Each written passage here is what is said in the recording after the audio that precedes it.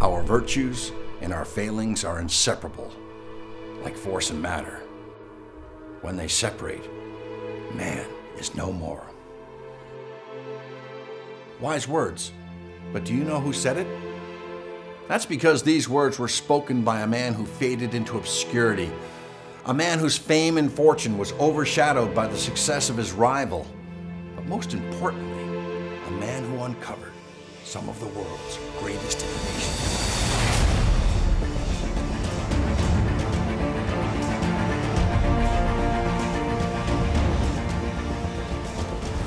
As a boy, Nikola Tesla studied electrical and mechanical engineering. Like the minds of Aristotle, Newton, and Da Vinci, Tesla was driven by ingenuity. And then one day, a breakthrough. Tesla wandered in a park at dusk. As he watched the sun fade, he was reminded of a passage he had once read. The glow retreats. Done is the day of toil. It yonder hastes. New fields of life exploring.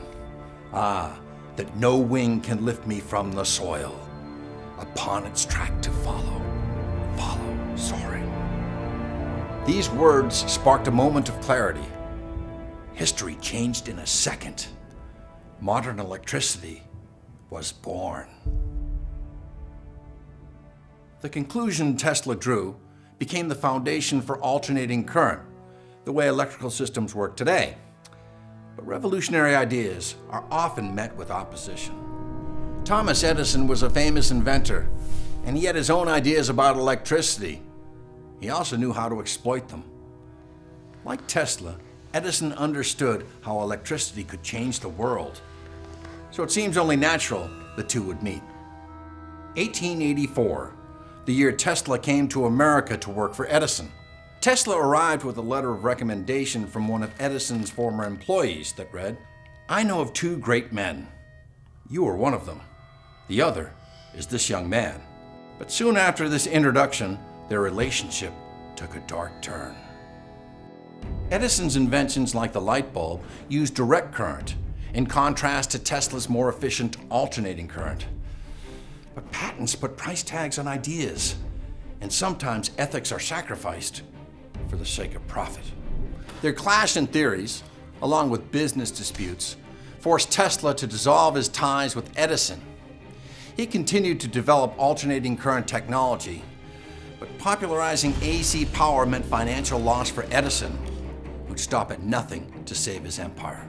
Slanted media coverage, technological sabotage, and sadistic experiments. Edison shocked the world by demonizing Tesla's technology with atrocities, setting the stage for a ruthless competition called the War of Currents, where they battled in their pursuit to power the world. Edison wanted Tesla to fade away into obscurity, but Tesla fought back the only way he could, with his imagination. Engineering ideas behind the radio, radar, X-rays, hydroelectricity, cryogenics, transistors, radio waves, remote control, wireless communications, earthquake machines, and the death ray! But what were these ideas worth if you couldn't commercialize them like Edison did?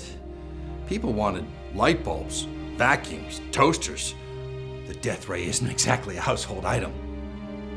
His theories were mocked, and there's a fine line between brilliance and insanity. Tesla continued to develop some of the world's greatest scientific advances, but he spent years struggling to support himself. He retreated from society and began conducting bizarre experiments in his hotel room, earning him the reputation of a mad scientist. Legend has it that after his death, government agencies seized Tesla's papers outlining the plans behind his death ray. And while alternating current became his signature contribution to the scientific world, for many years his work went virtually unrecognized, discredited by the public because of his reclusive lifestyle and advanced ideas.